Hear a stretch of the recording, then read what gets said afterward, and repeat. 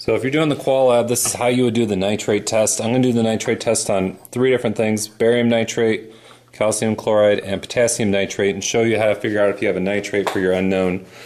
What you're going to end up looking for is you're going to end up looking for a brown ring. So here's a test that I just ran previously. And so you can see there's a brown ring at the interface there between the 2 layers. Okay, and I'm going to kind of move that up and down. I can't really tilt it too much. If we go from this angle, you can see that brown color there is what that ring is that's in between the 2 layers. It's very, very distinct on that one. Now, before we start, one of the chemicals we're using here is concentrated sulfuric acid. So that is something that can eat through some skin really nicely, so you need to be very careful with this, and in particular, when this mixes with water, a lot of energy is released. And so if there's a little bit of water in a test tube, it can cause it to splatter or boil. And so you need to be very careful when you work with this. And when you're done, you need to be careful in cleaning up your test tubes. Okay? So what we're going to do is we're going to take these 3 things, and we're going to take a little bit of each. I'm going to put the barium nitrate into A. We're going to go alphabetically here. Calcium chloride into B. And the potassium nitrate we're going to put into C.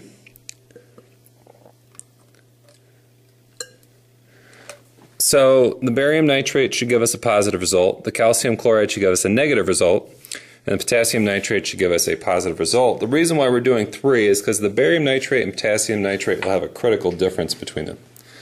Next, what you're going to do, after you've put some of your unknown into the test tube, and you'll see that I haven't put very much, just a little bit, is you're going to put some iron sulfate, iron 2 sulfate in there. And so we're just going to take a squirtful of that, drop that in there. And you'll note that when I put that into A, that it changed to a precipitate. So even though there's a nitrate there, there's also a second reaction going on. Then what you're going to do is you're going to take these test tubes and you're going to kind of layer them at a 45-degree angle. You're going to add the sulfuric acid to it. Okay?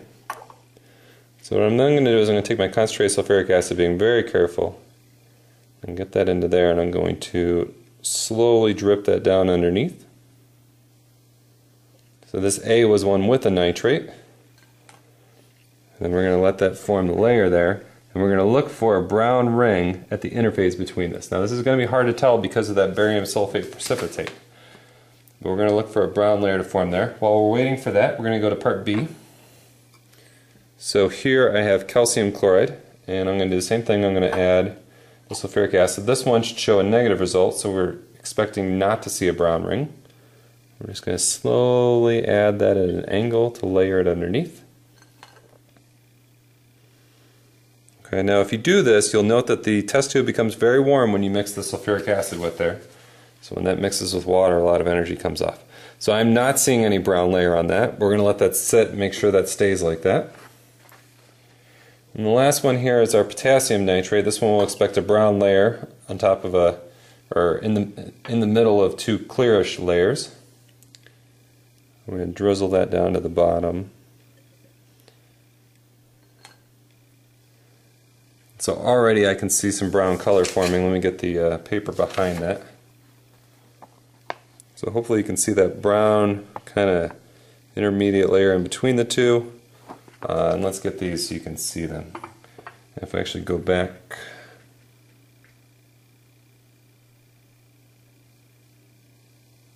it's difficult to see that there is a brown layer on that.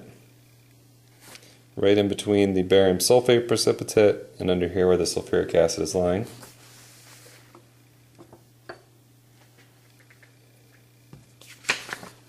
Here there is no brown layer because it's a negative for nitrate.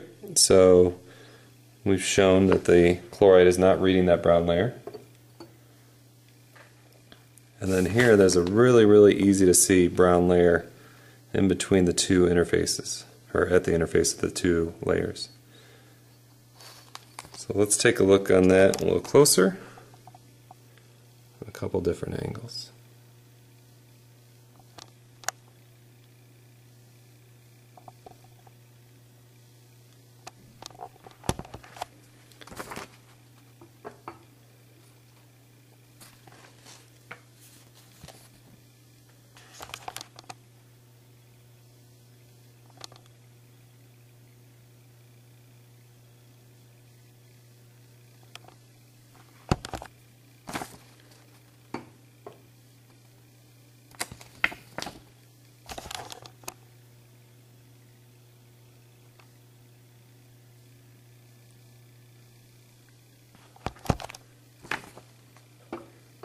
And then here's the original one that I had before that I had run, the very clear brown interface there. So that's how you do the nitrate test, and then of course once you're done, it's really important that we remember to be very cautious with the fact that this test tube now has concentrated sulfuric acid down here. So when we pour it out, we can expect some more energy to be released. We want to be careful when we mix this with water. Kind of want to pour this down the drain with running water, but being wary of for any splatter when you do it. So here I took barium nitrate, here I took barium chloride, and I reran them to try and give you a glimpse of how subtle that is for when you have that precipitate there for that brown ring. So it's really important that you run things next to a known, next to an unknown, to make sure that they match. So this one is just a subtle brown ring on there, and the other one is missing. And so you can tell the difference when I hold the two together, but it's much more difficult to see when I'm not holding the two next to each other, especially compared to some of the other ones. So very difficult to see from up there. A little bit easier to see down there, the brown color on the right. Especially if we look at another one that has the brown ring, you know, that's very clear that there's a brown ring there, and it's not so clear on this other one. So that's why it's important to kind of run those next to one another to really get a good comparison, especially when you have that precipitate.